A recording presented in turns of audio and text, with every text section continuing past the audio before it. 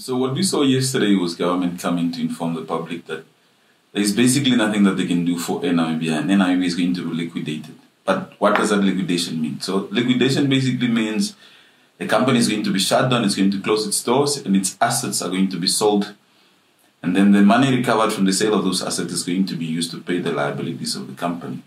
According to the ministers yesterday, Air Namibia's future is very bleak. They have a debt level of around about 3 billion, and matched to its assets is around about 931 million. So you have that gap, that difference of over 2.1 billion that needs to be settled. And the only option was for them to close down the airline. So liquidation only happens when the company is considered insolvent, and insolvency is basically another fancy accounting term that tells that a company is unable to pay its liabilities as they become due, and that was the case of Air Namibia. Even according to what the minister said, Air Namibia has never made a profit since inception, and it had 19 routes, and 15 of those were all in a loss-making position.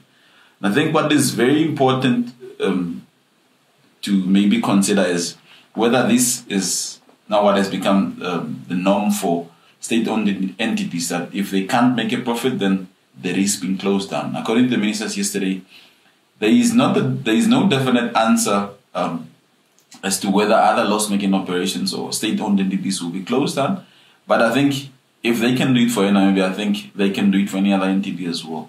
The other question was also why was it not that the government had offered Air Namibia to be acquired by either other airlines or the public at large, or to be privatized. But according to the ministers, they say the airline was offered to other potential airline operating businesses that are already established, and none of them showed interest in buying up stake or buying up the entirety of Air Namibia. Air Namibia has not produced financial statements in the last 3 to 4 years. So it's not also quite clear what the government is used to assess on the future of Air Namibia, and that still remains to be given out to the public. And also I think from financials that we have that are available, you could clearly see that there's interference by government officials into the affairs of Air Namibia. Ministries, for example, were still owing in Namibia millions, so they deprived the airline of cash in some instances, and in some instances they even had to write down that cash.